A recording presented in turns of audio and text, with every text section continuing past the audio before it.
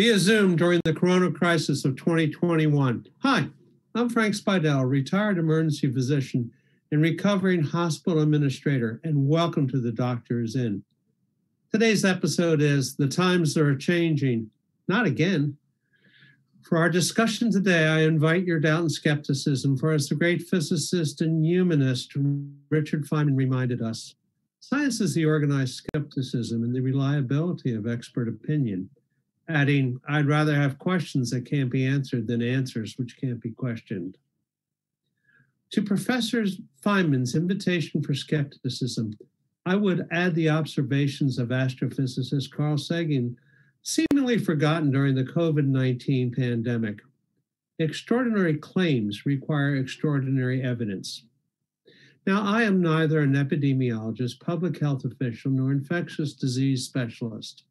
Always defer for your healthcare guidance to your primary care physician, your local and state health departments, and the CDC. Sadly, as I wrote the introduction to today's show, we had lost more than 568,000 Americans to COVID-19. And with metronomic rhythm, agencies and labeled experts in public health produce statements that bemuse, confuse, and abuse. So COVID-19 is spread or not spread by aerosol transmission. I think it is. And I think that pre-pandemic medical literature indicated respiratory pathogens, even tuberculosis, are aerosol spread transmissions.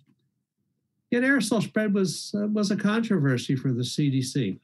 And who can forget the curious, passionate declarations involving reopening of schools in person for education?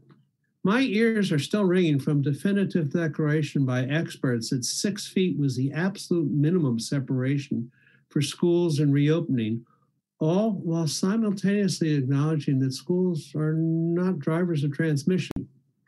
That 6 foot absolute has enjoyed revision too. Now, since the last show, I learned that Dr. Rochelle Walensky, the CDC director, observed that those who are vaccinated do not carry the virus. No surprise here. Only to learn later, the CDC was not comfortable with Dr. Walensky's observations. And then within a week, we were told that the vaccinated could travel without significant risk, followed by the cynically expected walk-back advisory for mitigation of travels.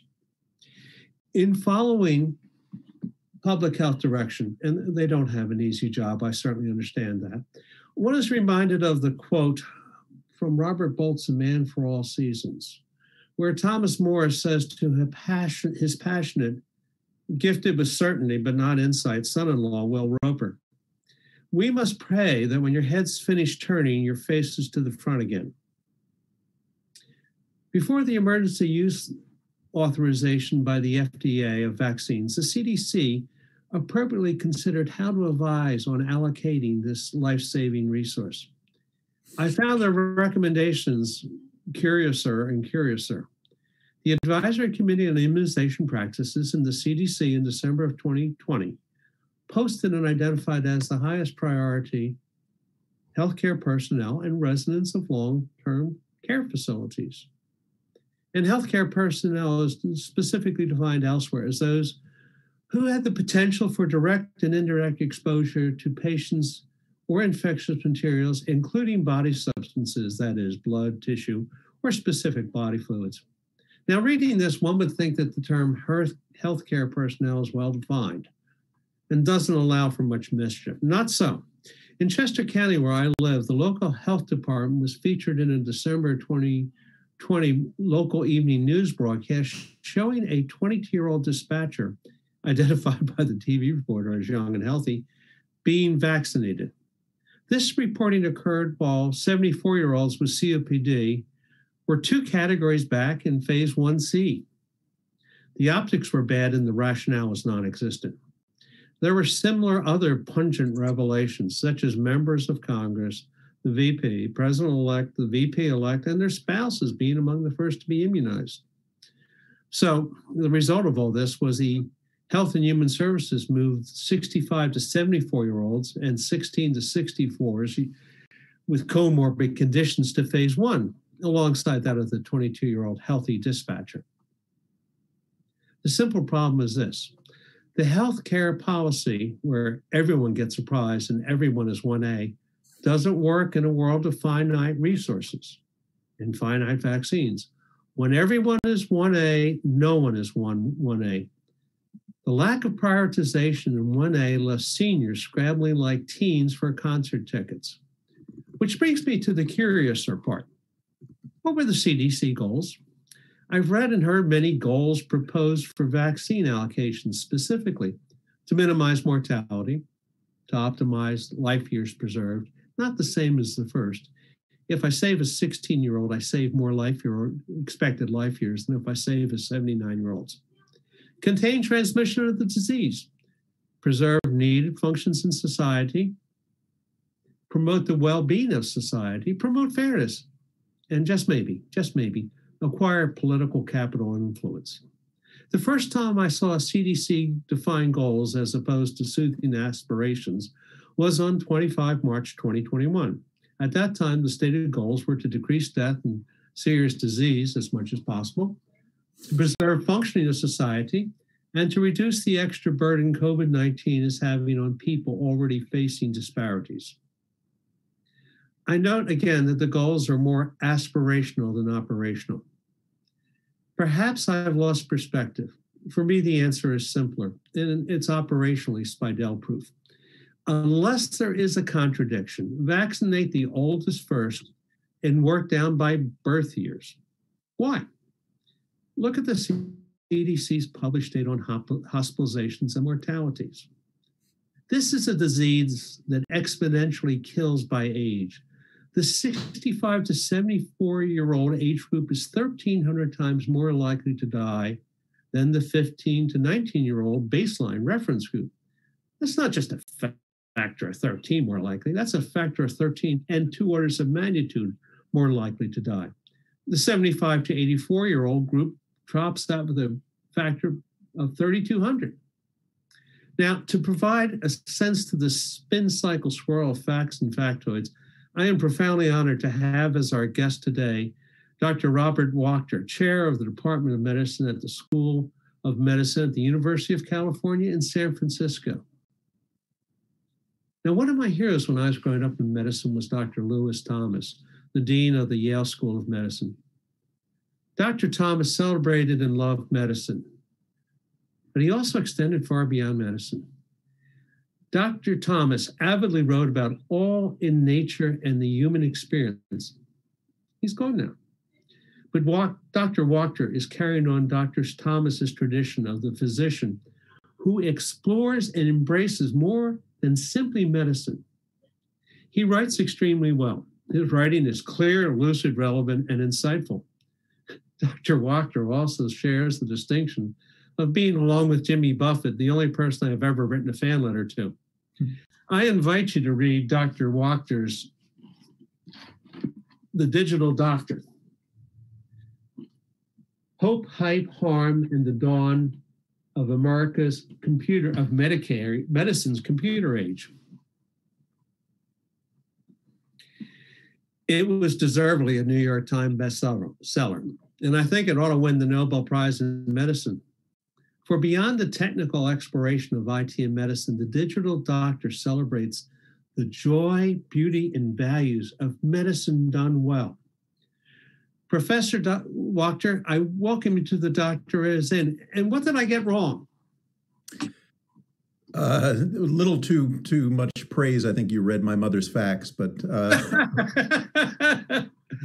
otherwise, not wrong exactly. I guess I'm a little more sympathetic to the plight of public health officials who are trying to, deal with the fog of war, deal with changing facts, changing understanding, and come out with guidelines that have to be simple enough for people to understand, and therefore, in some ways, always are going to step on some nuance.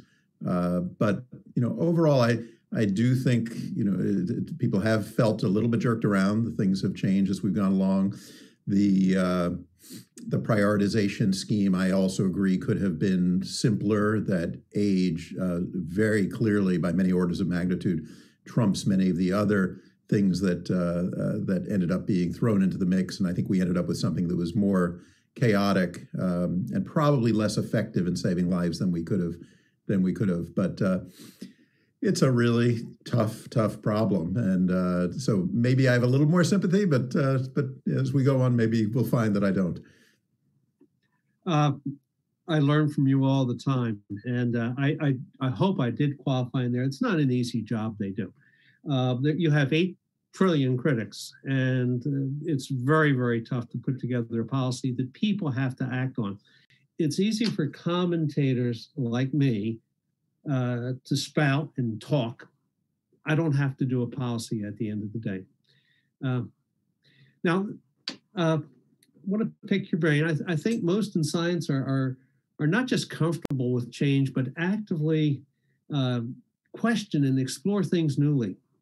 I was in the front lines in the ER in the 80s when AIDS appeared. And we didn't know much then. It was confusion and uncertainty. But for some reason, not just those providing care, but I thought society as a whole seemed to do a better job at managing the uncertainty. In this pandemic, it seems we're spring-loaded to have primal, visceral arguments, not the reflective discussions that usually make things better. Am I off on this? I think you may have airbrushed the 80s. I lived through I lived through the same thing. There's part of that I think is right and resonates with me, and part of it, I think we've all forgotten some of the battles and some of the political missteps. So AIDS was enormous and killed hundreds of thousands of people in the first several years, and the president of the United States did not mention it in a speech until 6 years into the epidemic. And it was for different reasons than some of the political missteps that we saw last year. The main reason that it was hitting a certain population that was stigmatized and that the government really didn't want to focus on. So the controversies were very real, but I think I agree with you on the science. I think that there was a period of uncertainty for about the first year. I remember I was in medical school actually in Philadelphia at Penn at the time when the first AIDS cases were reported, and we had no idea what it was, how it was spread, whether we were going to get it from going into a room. But it seemed like fairly quickly when the science got worked out, people kind of saluted and said, "Okay, that's how it spreads. Here's what we need to do to try to find a vaccine," which of course we have not done 40 years later. Here we're going to look for treatments. Here's what you have to do to protect yourself. So I think the main difference was HIV/AIDS. The scientific response was cleaner, and the political response didn't really step on the scientific response nearly as much. But the political response was fraught in part because of the populations were hit. COVID's different. COVID, everyone was at risk of COVID. It affected everybody's life. AIDS didn't really shut down the society, didn't shut down the economy, didn't shut down society, but the political divide was in some ways just as big. What was strange about COVID was, I thought the issue about uncertainty and change felt very real in COVID, in part because for those of us in science and in medicine, it was pretty familiar. Here's a new thing. We don't really understand it, a new disease. We don't understand it. Let's wait and see what trusted sources say about it. And there's going to be one step forward and 2 steps back, and there's going to be changes in guidance. I think because it affected everybody's life so deeply in terms of whether you're going to get sick, whether you're going to die, and also your business is shut down, you're staying at home, you're hiding under the table. The public was watching intensely what was going on, and the public is not used to the scientific process. So for the public, this idea that masks are we don't need masks. Okay, yes we do. Clean the mail. No, you don't have to. All that kind of stuff was profoundly unsettling. And then in the political moment that we find ourselves in, became fodder for a partisan divide. And the partisan divide, sort of the baseline status of the United States, is this massive questioning of expertise and of science. And so sort of the substrate for a chaotic and ultimately pretty unproductive response was there, because the uncertainty then bled into the politics, which I don't think was quite the same situation in the 1980s. I have to agree with you 1,000%. One of the first guests I had on to talk about the pandemic and SARS-2 was back in March of 2020. And he made the comment, not for the air, that this was a witch's brew, because it was aligning an election cycle with an unknown that had terrible consequences. And he said this will be weaponized. The response to this will be used as a political club, that the more dramatic the response by those who had power, the person who is running for office wants to be seen as doing the big dramatic things to pound that disease on the head and get that virus, right? And I heard that rhetoric all the time. And I have, sadly, a sense that that actually permeated into organizations that I used to look at as being beyond politics and being kind of academic sites that would just, discuss, analyze, and formulate what we should do. Read the CDC here. That all of a sudden, what you were saying, what was being said by people that were valued as scientists, was done through the filter of the political impact it had. I could be off on this, but I don't remember that during the AIDS pandemic. I think that's right. I think the problem with AIDS was at the presidential level, the inability to and unwillingness to highlight it as a priority. Interestingly, the support for organizations like the CDC and the NIH was reasonably good. And certainly there wasn't much mucking around with the scientific process in the CDC. The CDC very rapidly emerged as a trusted source. It always was, but there was nothing that got in the way of that. It was not that the political challenges that HIV brought forward led to the political process polluting the work of the CDC.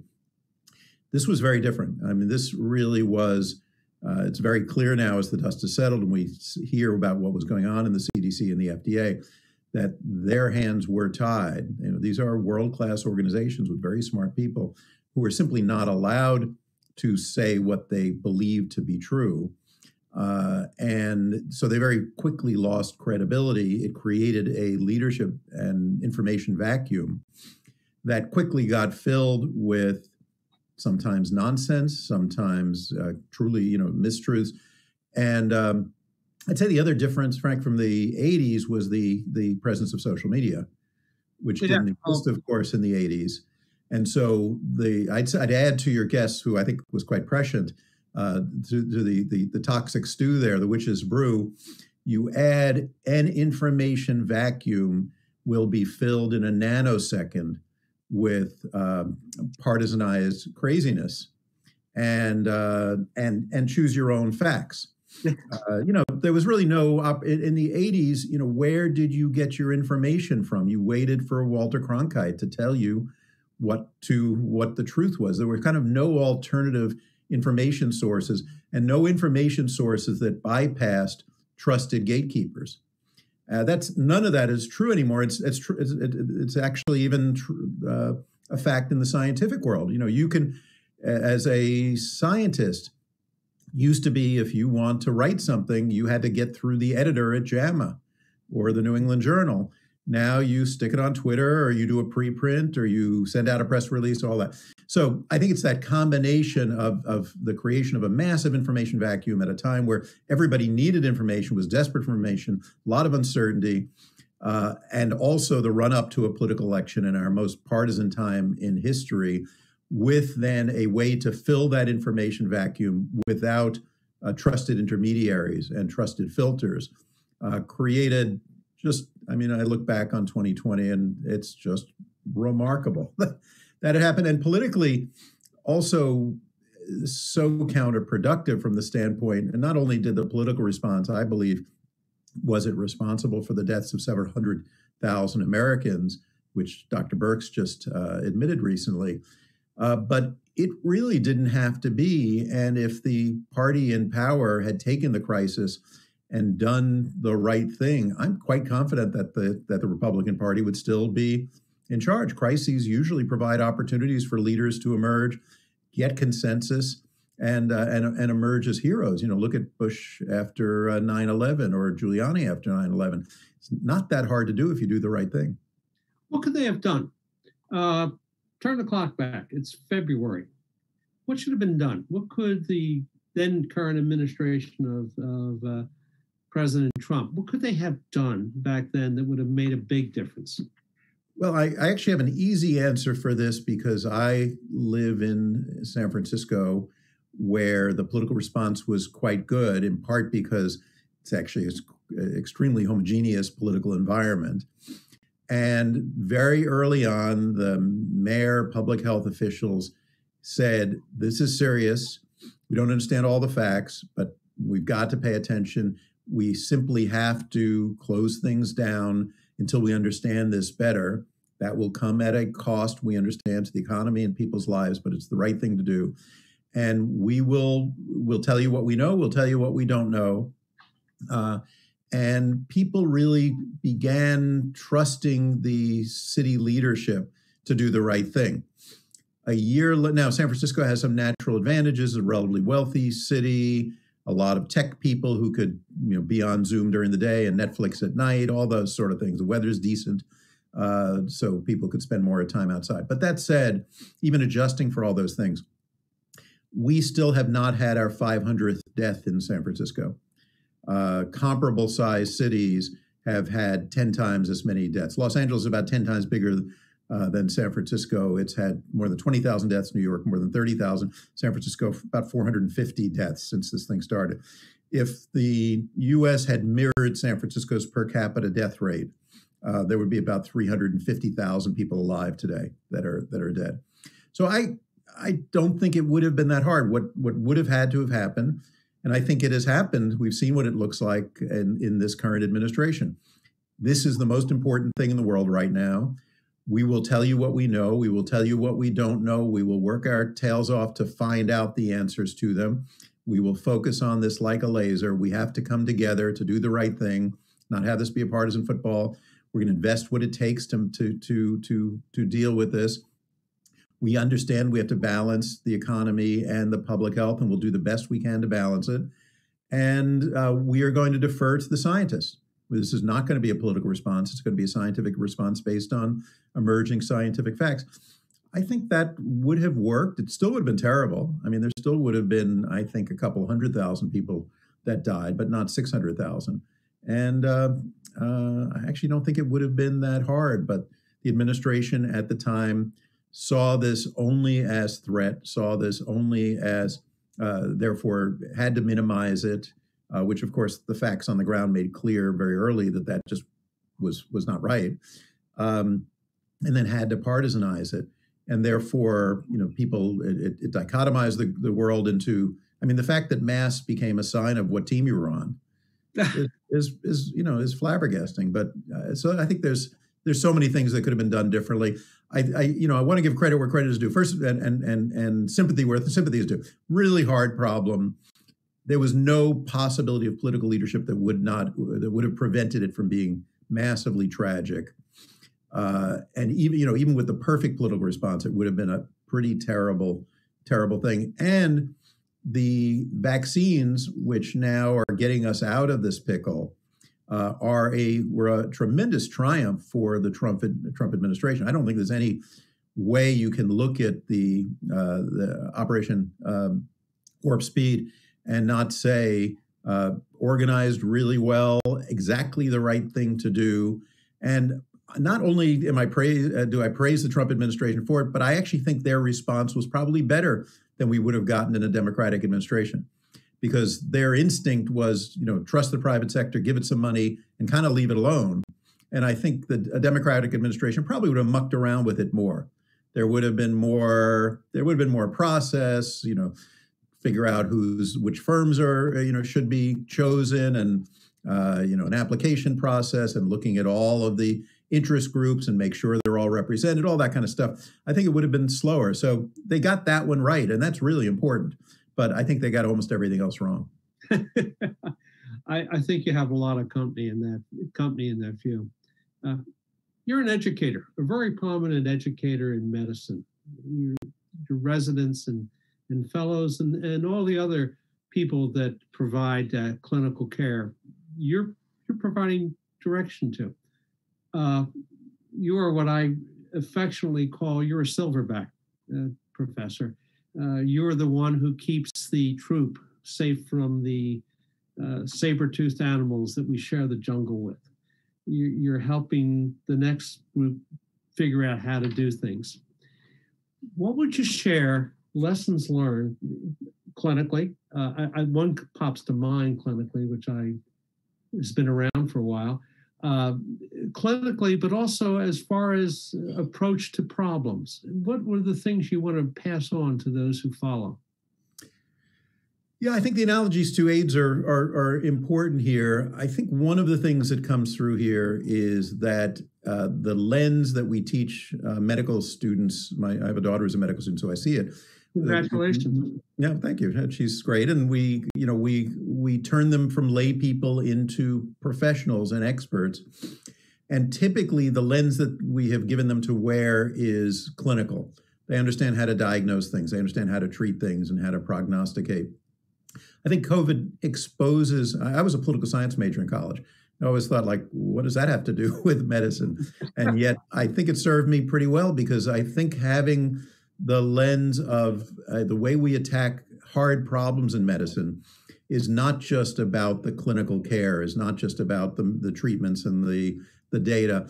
It has to take into account and influence society, politics, policy, economics. I mean, you know this from your world of being a healthcare leader and a practitioner, that you can't just look at the medical piece of it. You have to look at all parts of the chicken are important. I think COVID made that infinitely clear, that the response, if you're going to respond appropriately to this thing, it was not just going to be about the disease and the drugs and the vaccine. It was also about racial issues and political issues and economic issues, and how do you change behavior and how do you gain consensus?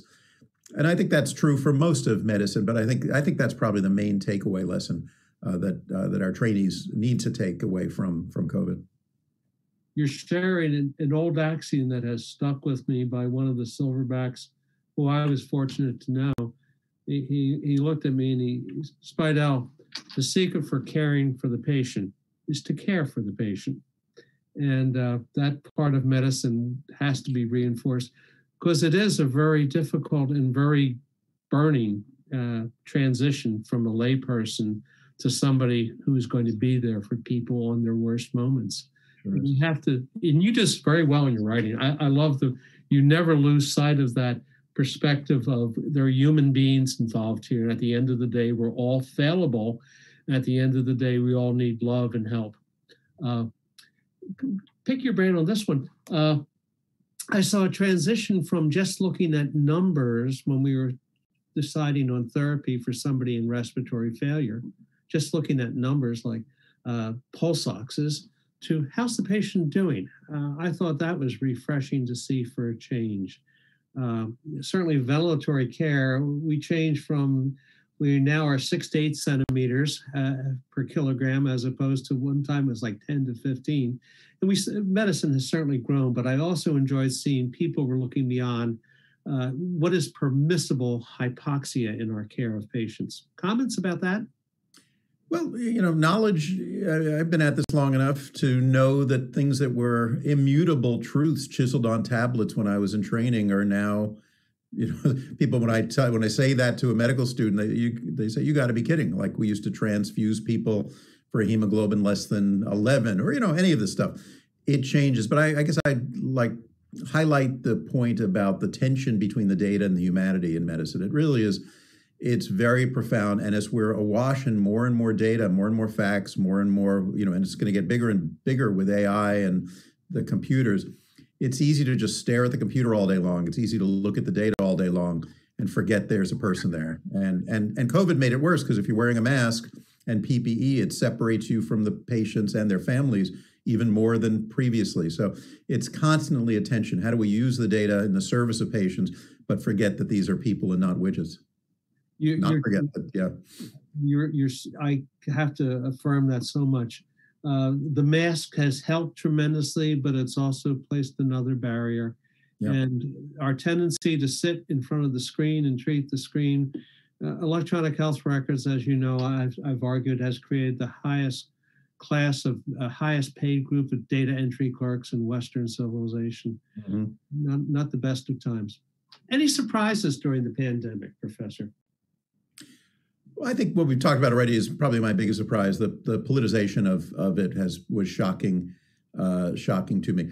The good surprise is the vaccines. I mean, if you had said to me in last April that we would have injected, almost half of the adult population in the United States with a massively effective, incredibly safe vaccine by April of 2021, I would have asked what you're smoking. I'm just almost inconceivable how science has bailed us out here, and shouldn't be surprised, but that is really surprising. That's the happy surprise in all of this.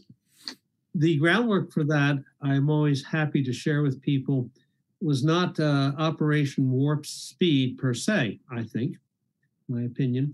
If you go back to the summer of 2019, the President's Council on Economic Advisors was tasked with devising a new de novo approach to a pandemic, a threatening pandemic. And all the elements that were brought forth and operationalized in the Warp Speed thing was there in this Council of Economic Advisors. They weren't people that normally you'd associate, but they had the concept of going for a novel vaccine approach that could be manufactured and modified quickly. They grabbed onto all the things that I think made a difference of purchase orders before FDA authorization, things that would take the risk out of, and then doing purchase orders, not just with one firms, but multiple firms with multiple vaccine pipes. I'm forever impressed that those people deserve more recognition for their thoughts in the summer of 2019. Well, I think you could argue there should be a Nobel Prize for all of that because, just as the political response cost several 100,000 lives in the U.S. and probably you could argue millions of lives in the world, the vaccine response has saved that many lives, yes. And it is breathtaking and should definitely. We need to take every opportunity to praise that because it's amazing where we find ourselves at today. I hear a lot about, maybe because I'm old, I've heard a lot about people talking about burnout in medicine. I think the stressors were always there, but for some reason, it seems to be more in the speak right now. It seems to be more common. I've had both the blessing and liability of having been on many medical staffs at many different institutions. I sense that some medical staffs, some institutions have a microculture that preserves people in their medicine, in their careers, and in their helpfulness, while other institutions and staffs tend to chew through human beings in medicine. Have you ever seen that before? I think most of your career has been at, tell me about your career. Where have you been? I haven't moved very much. I grew up in New York. I went to college and med school at Penn. I came out to UCSF for my residency, thinking that I'd come to California for 3 years and come to the Northeast. And I have basically been there ever since. I did a fellowship in policy and ethics and epidemiology at Stanford, but otherwise have stayed in Northern California my entire career. I've had the chance to be visiting professor at lots of places, had a Fulbright and spent a year in England. So I've traveled around a little bit, but I've been at UCSF for my entire time, and it's a magnificent place with a terrific culture. But there's plenty of burnout. I think the world of medicine today, the amount of data that physicians and nurses and others have to keep track of, as you say, the turning doctors into glorified and not particularly glorified grumpy data entry clerks by the computers is tough. I think the computers have also created an expectation of being on 24/7 with data coming at you 24/7, with patients being able to access you 24/7, with no business model for that. You know, the lawyers figured this out a long time ago. They charge people for every 6 minutes. That's not how the life of physicians works. So we've got to kind of resort all of that out. You know, I mean, it's all good for patients in a way that their healthcare system is more easily accessible to them. But the amount of burden that the computer has placed on clinicians is tremendous. It sometimes feels to me like if you had a baby and the baby cried all the time and never smiled at you, and you would just say, like, what's the point here? And the computers are kind of like that, where you spend so much time feeding them, but you get so little useful information and insight out of them. That'll flip at some point when you think about what the computers do for us in managing our travel or managing our finances, managing the rest of our lives. You know, I think you would say net, they help us much more than hurt us. I think in medicine, it's a mixed bag, but I'm quite confident it's going to get better. And even some of the things I've seen in the last few years give me a lot of confidence it's going to get better. But right now, it's I think, very, very tough time to be a clinician. Yeah, and I think that I'm sad to say this. There was a certain deference that was given to physicians that I grew up in. I think you probably grew up in it too. That is somewhat frayed compared to what it used to be. There was, if you're a good doc, you were at the top of what was worthwhile in our society. I'm not sure that's true anymore. Maybe that's for the better. I don't know.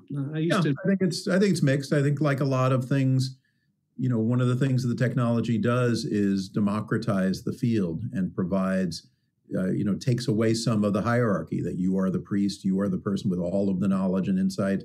The patient comes to you and is and then we make it worse by putting them in a gown where their butt is sticking out. And there's a whole lot about medicine that creates this very hierarchical relationship that I think at the end of the day is probably not healthy. And so negotiating a new normal where patients are empowered and have information to help themselves manage themselves, but also, recognize the expertise and the sweat that physicians put into doing what they do.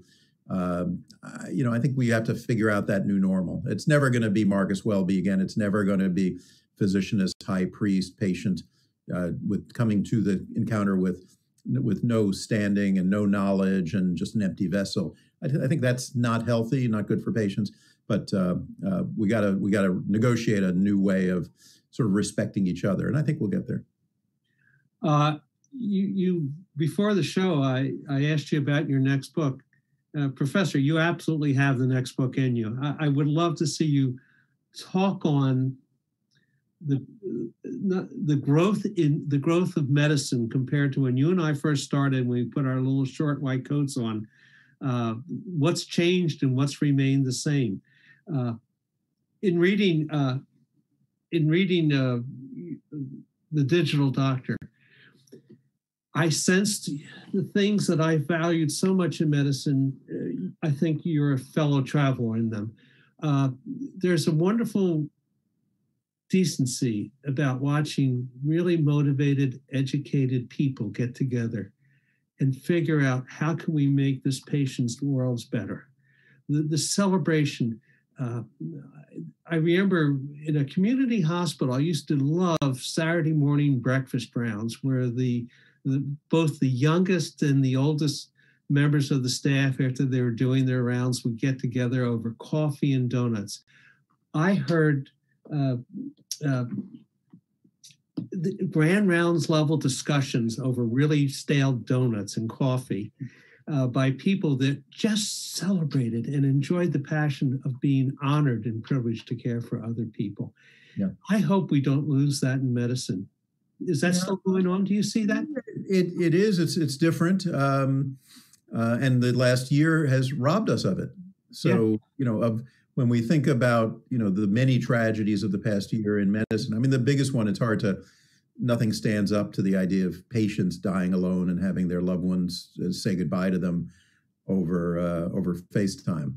It's almost hard to talk about any other loss, but in the medical world, our residents now are sitting off by themselves, or it's getting better now, but for the past year, the attendings doing much of their work from home and doing televisits, all reasonable pivots given the facts on the ground in terms of this virus.